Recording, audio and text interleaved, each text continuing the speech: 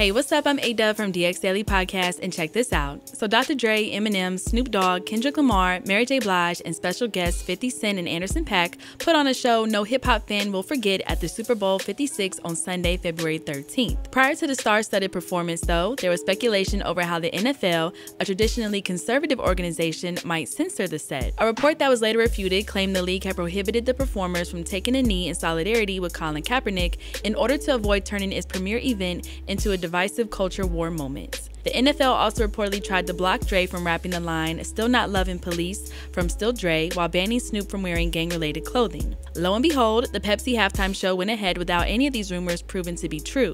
Eminem did indeed take a knee after performing Lose Yourself. Dr. Dre declared he still doesn't love police while performing his 2001 hit, and Snoop Dogg proudly rocked a blue outfit while crip walking on stage. However, in an interview with TMZ on Monday, February 14th, Dr. Dre admitted the NFL did make minor changes to the All-Star Super Bowl set, namely the Kendrick Lamar's medley. There were a few things that we had to change, but it was like really minor things. M taking the knee, that was M doing that on his own, and there was no problem with that. I think, you know, the beginning of Kendrick's sets, he says if Pyrus and Crips they had a problem with that, so we had to take that out.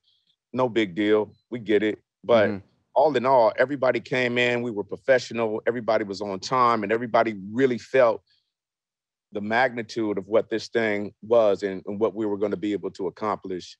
And it was a fantastic experience. Elsewhere in the interview, Dr. Dre revealed he treated himself to a McDonald's after the show and hit the studio with Mary J. Blige, whose new album he's working on. We actually were going to put you at the top of the show, but you weren't available because I'm told you wanted to make a Burger King run because you hadn't had Burger King in so long because you wanted to be in shape for the show.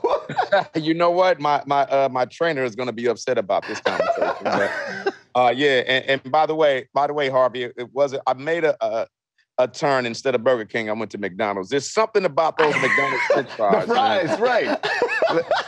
Those fries. How many people have been there? I'm like, I deserve it today. I'm gonna treat myself and go on a pig out today. That is hysterical. I think no one's gonna. You definitely earned that, man. Have all the McDonald's you want. You could have had both. Had McDonald's and Burger King. Hey, right.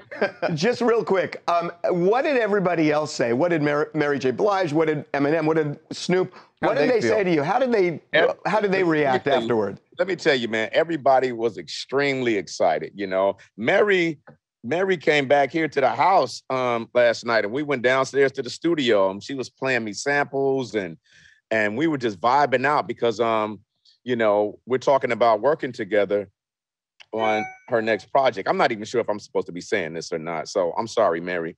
But I'm excited about it. But what do you think about these minor changes that the NFL did to the halftime show? Do you think they should have let Kendrick Lamar say his police lyric if they let Dr. Dre say his police lyric? Let us know your thoughts in the comment section below. Make sure to hit that subscribe button and notification bell to stay up to date on all of our new videos. And subscribe to the DX Daily Podcast on all streaming platforms. And as always, make sure to keep it all the way locked to HipHopDX.com.